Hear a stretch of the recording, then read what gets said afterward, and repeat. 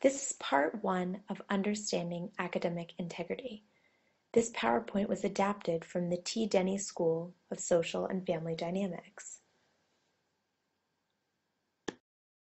In this presentation, we will review student responsibilities, violations of academic integrity, sanctions for academic dishonesty, plagiarism, and tips for avoiding plagiarism.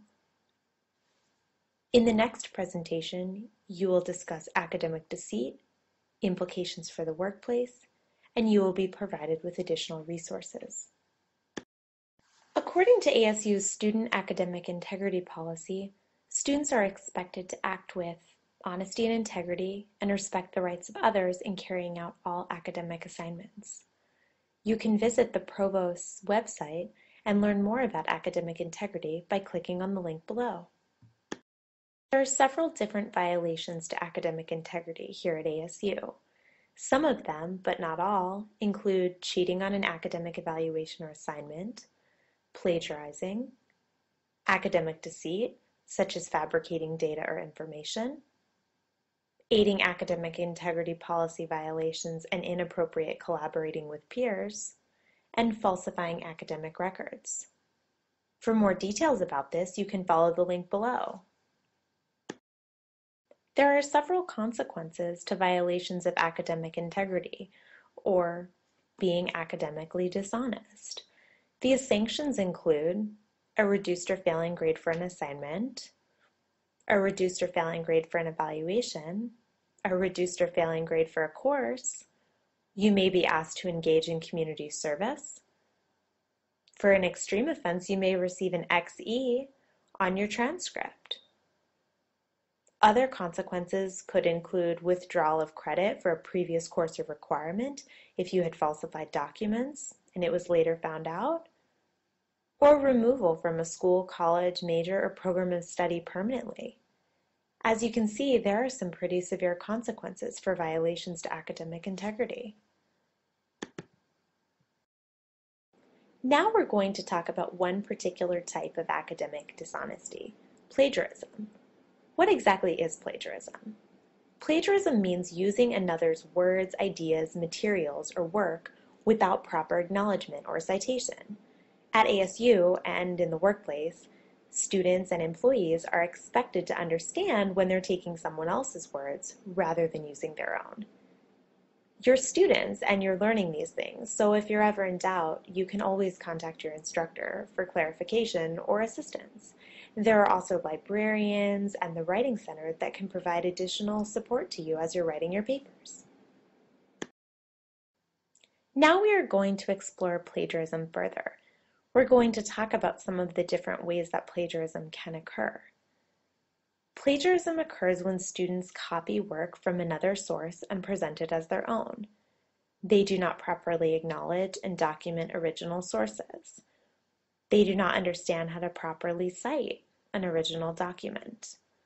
Or they may not understand when quotation marks are required.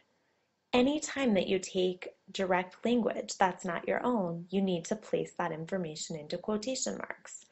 You also need to provide a citation with an author's name and date and page number. Your instructor in this course can help you understand exactly how to quote any copied materials so that you don't end up in violation of academic integrity. Additional ways that plagiarism can occur is when a student or students may copy online materials and present it as their own. Additionally, if you use another student's work and present it as your own, such as collaborating on a paper, borrowing aspects of a previous student's project, or borrowing or copying pieces of another student's discussion forum post. Additionally, if you were to pay or barter someone to complete your assignment and present it as your own, this would be a form of plagiarism. There could be additional consequences to this type of behavior as well. Additionally, if you don't allow sufficient time to complete assignments, you may make poor choices and end up copying inadvertently without meaning to. Over the next several slides, we will explore plagiarism more thoroughly. You will be presented with a series of examples in which a student either committed plagiarism or did not commit plagiarism. Consider this first example. This sentence includes exact wording from an original source. Now notice what the student included in his or her paper. You can see in red that the student included the exact same sentence in his or her work. However, what you notice is that the student did not include a citation. The student did not include quotation marks and did not include the source in which he or she pulled this sentence. The student submitted this work as his or her own, and students are responsible for the work they submit. This student, despite saying that he or she forgot to put it in their own words or include a citation, committed plagiarism. Consider this next example. Take a moment to read the original sentence. Next, notice what the student wrote. You can see in red that the student included the exact same sentence from the original work in his or her paper. The student also included the author's name and the date of publication. However, the student did not include this sentence in quotation marks, and without quotation marks, the student passed this off as his or her own work.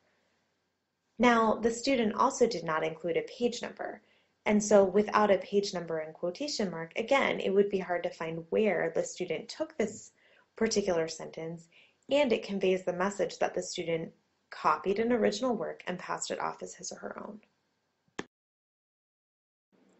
Consider the next example. This example is a little bit trickier.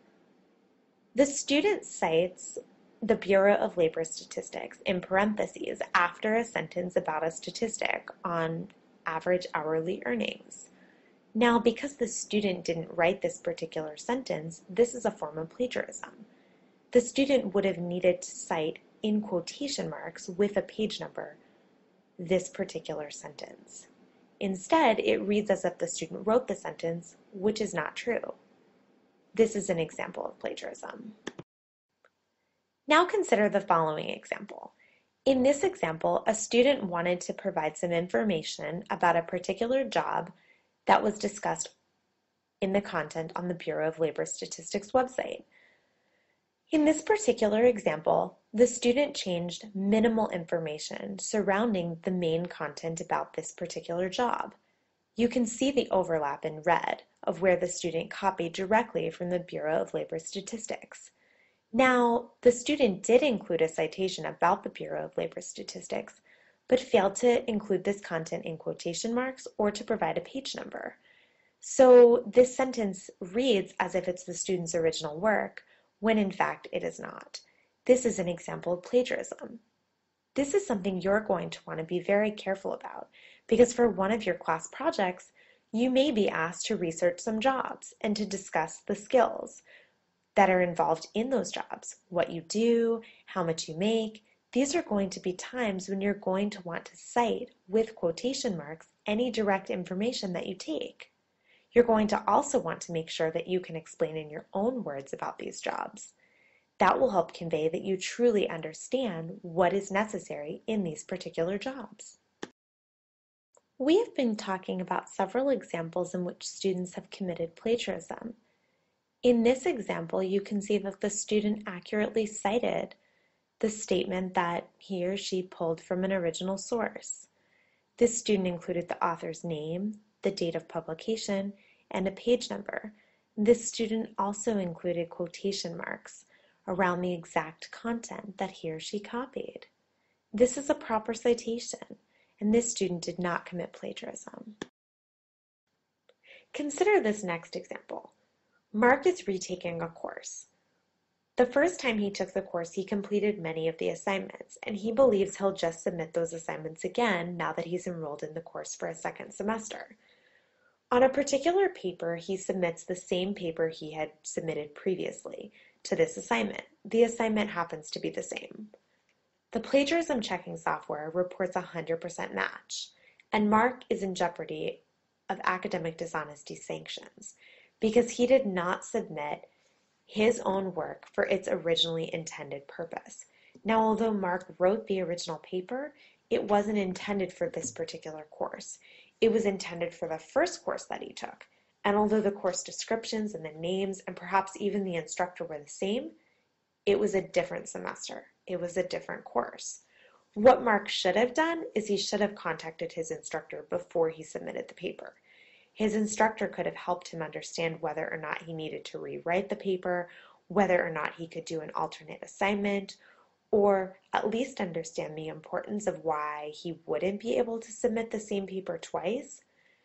Now, permission from an instructor is necessary in order to avoid some of these academic sanctions. It doesn't mean that if you talk to your instructor, the instructor will allow you to submit something previous, but at least the instructor will be able to open a dialogue with you and help you understand the importance and the consequences of such behavior. This next example is pretty similar to the last example. Let's look at where it may be a bit different. Mary wrote a paper for a course and received a good grade on it. She has a very similar assignment in another course. Mary decides to submit the paper from the first course to meet the requirements of her present course. The plagiarism software reports a high degree of overlap between the past and the present paper. Now, in this instance, Mary could also be charged with academic dishonesty and is at risk for academic sanctions. Because again, Mary wrote a paper and she failed to submit the original work for its original intended purpose. She got a grade for a paper in a different class and she resubmitted it for her current class. This didn't show that she had understood that the classes were different or that she had written original work for the new assignment. What Mary should have done again is to ask her instructor for permission. She may have said to her instructor that she had a similar assignment in another class, and the instructor could have helped her maybe to create an alternate assignment or perhaps to get permission to submit this assignment, even with some modifications, to her current class. Mary should have talked to her instructor. Let's consider this next example. It's a bit different. In this example, we're going to talk about discussion forum posts. Consider this. Maria's friend Tia had taken a course in a previous session. Tia shares her responses to the discussion forums with her friend Maria. Maria then submits Tia's work as her own in a discussion forum. In this particular instance, both students are in violation of academic dishonesty and at risk for academic sanctions. Maria failed to submit original work for an assignment. Tia, on the other hand, aided an academic integrity policy violation by providing her work. Even though perhaps the language was slightly altered, this is considered academic dishonesty because it was not original work. And in online courses, this is often very quickly noticed by TAs and instructors who grade across multiple sections and collaborate with other instructors. They may notice things that sound the same. They may be able to do quick searches online. And so this can be a problem in online discussion forums. It's really important to submit original work. Let's consider one final example regarding discussion forums. In this example, Van has read through his peers' discussion forum posts and decides that he likes their ideas and how they worded their statements. Now, perhaps he didn't have time to do the assignment, but he must post a response. Perhaps he didn't finish the readings and he needs to get this done quickly. Van decides to take parts of other students' posts to create his own posts. He uses different quotes from his peers to support his own points. Van could be charged with academic dishonesty and is at risk for sanctions because Van failed to submit original work for an assignment. He used other students' work and falsely represented it as his own. And although he maybe altered some of the language, he was still in violation because it wasn't his original work. And again, this is often brought to the attention of instructors by either other students or TAs who may grade across multiple sections. Now let's consider another example